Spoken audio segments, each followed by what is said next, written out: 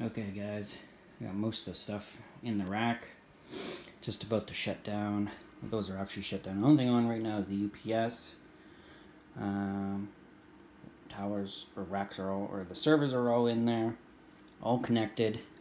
The only thing left to do now is to move this beast into the closet where she goes and plug in all the power. So right now, that's what it looks like from back here. We got a layer 2 24-port PoE switch, R610, R510, R610, and then up here is an R210, which is the Untangle firewall.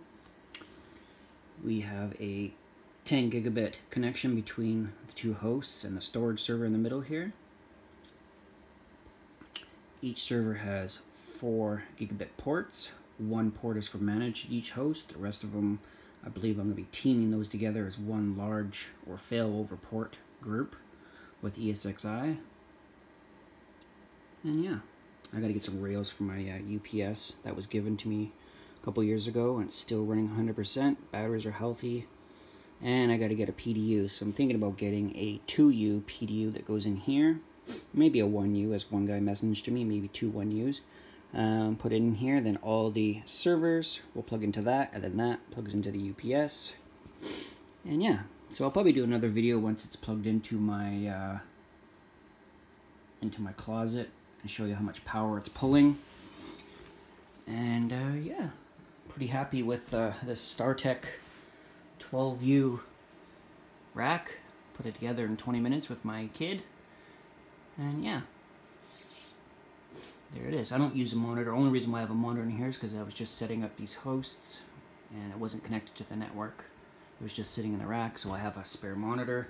It'll probably stay on top of the rack because that's what I use just in case of emergencies, but everything else, as we can see,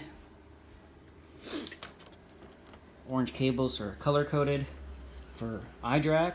So all my servers have iDRAC, so I can remote manage them, shut down, reboot, manage, see what's going on. The red ones are for my management on my storage server. Black is one server. Sorry. Black is one server. White is the other server. And yeah. Pretty simple setup. Pretty happy.